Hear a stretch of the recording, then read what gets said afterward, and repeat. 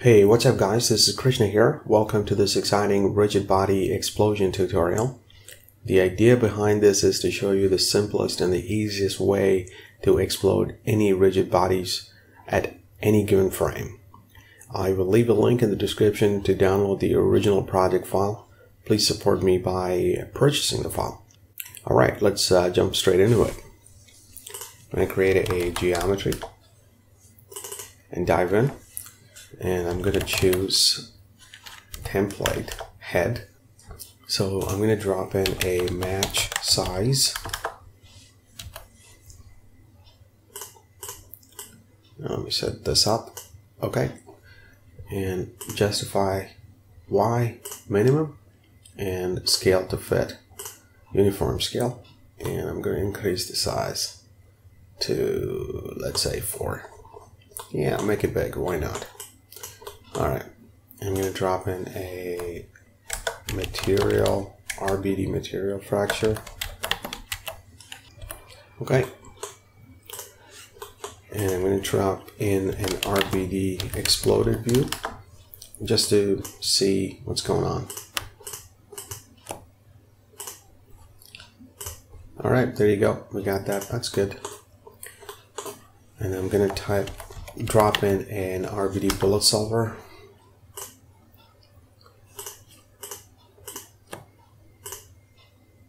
Alright, so that's all good. I'm going to leave everything in RBD material fracture at default. Not going to change much. In RBD bullet solver, I'm going to go into ground and add a ground plane. Okay, that's all it is. Right, let's play this. Okay, he drops. Yeah, that's good. It's working. So, okay, go into constraints and breaking thresholds. And I want to enable at frame. Let's say I want to enable it at 24. So the mode is set to delete constraints. Okay, that means at frame number 24, it'll delete the constraints. Okay, so let's run this. There you go. Okay, that's pretty good. All right, what I'm going to do is dive inside the bullet solver. I'm going to create a SOP solver. And I'm going to dive inside and create a point velocity.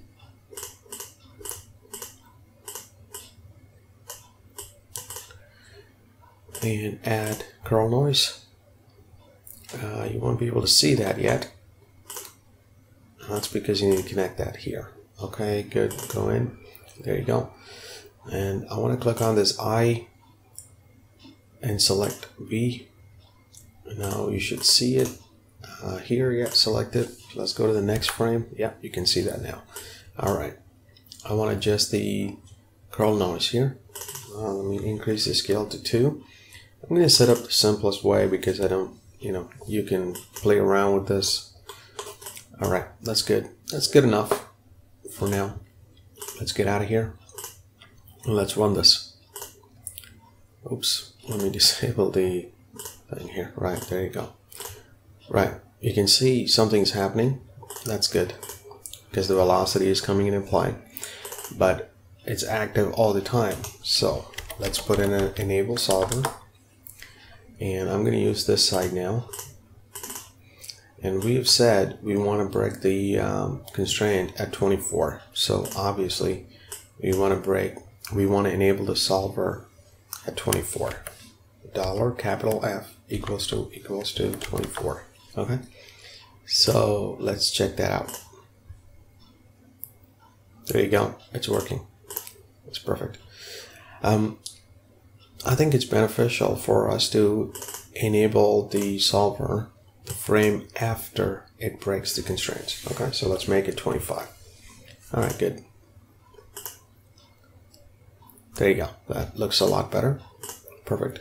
So I'm going to create a null here, and I'm going to call this frame. And going to edit parameter interface and drop in an integer. And I'm going to say exp frame, explosion frame, I guess.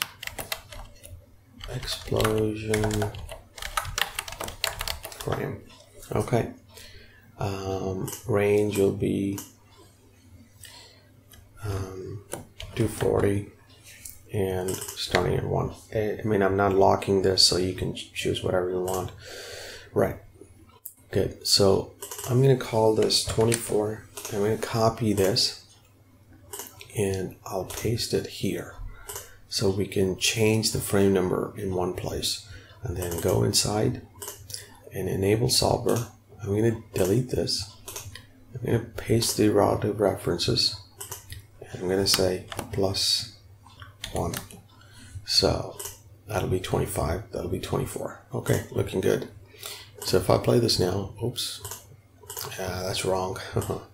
That's because we need to put in $F equals that, not just, the frame number. Okay, good. All right, perfect. That looks pretty good. So this is all good when it's at 24, right? So let me show you something. If I change this to 96, okay, it's working just fine. But let me say if I change this to 120, it's not working anymore.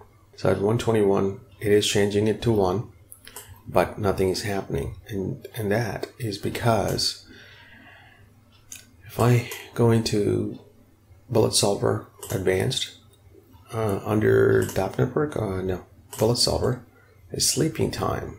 That's set to 2 seconds. So after 2 seconds, it's just going to think that, okay, fine, I'm done with, so it's gone to sleep. So we need to set that up. So again, I'm gonna copy this frame number. I'm gonna paste it here. I'm going to divide this by the FPS, $FPS, it's just the frame rate. And that will give us a different sleeping time. So our explosion time is at 120 divided by the frame per second will give you the number of seconds. Okay. Now, this is okay when it's at 120. But first of all, let's check if this works. There you go. It works now. Perfect. Now, what I want to do is I want to change this to frame number 1. Okay. It works, but here's what's going on right now. Okay, so if you go back into sleeping time, you can see it's got a very small sleeping time. That's not very good. Okay, so let's put in a max, open brackets, 2 comma, and end it with close brackets. That means the maximum of the 2 will be there always. So the minimum technically will be 2 seconds. All right. So that's better. All right, good. I'm just going to put in 6 here. There you go. That looks better. Right. So if I go back into the point velocity, let's say I want to increase this grain to 4 and play. It's exploding crazy. Okay. So I mean, it's exploding, of course, but what if you don't want that, but you like how it's exploding? All right, so let's put in an RBD configure right just before your bullet solver, and here you've got speed limit. You can speed max and spin max. So I'm going to set this to 10 and spin max to 45 degrees. And let's run this again. You see? Obviously, it changes how your simulation is significantly, but you can work around with this now. So I just change it to 100, maybe 40. Oops, not that. 40. Yeah. So that looks pretty good. Okay, so I'm going to go back and change this frame to 48 now. And you'll notice something happen, right? So you see how the head tries to settle on the ground plane. But That's okay, but what if you don't want that?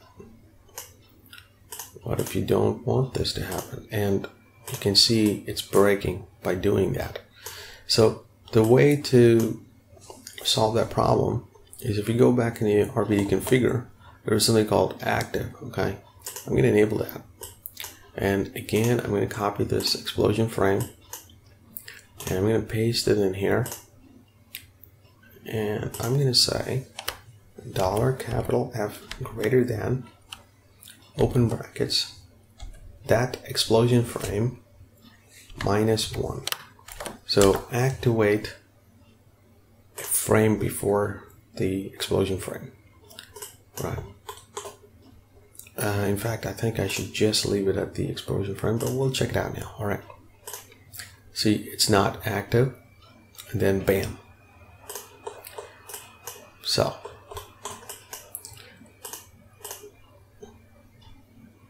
that looks pretty good. All right. So you can now change this frame to whatever you want, and everything will fall in place. So if you want to change this to a pig head or something,